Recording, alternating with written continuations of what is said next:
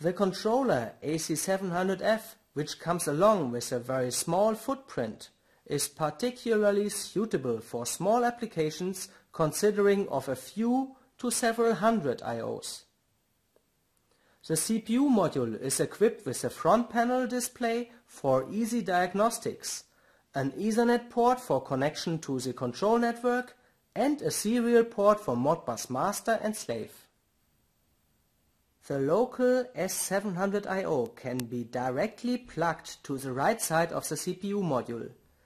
The usage of these modules is very flexible, as they allow for mixing inputs and outputs inside one module. Especially in smaller applications, this feature reduces the number of modules.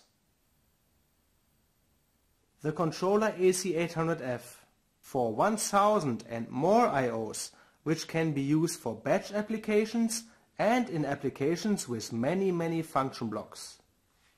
For highest availability, the application can run on redundant AC800F controllers. For that, we just need two controllers equipped with identical modules. No additional engineering effort is required.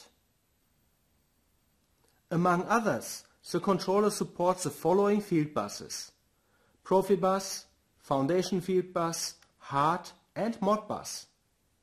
Important for the controller is the hot swap capability of modules. That means if such a module breaks down, you can exchange it without interrupting the power.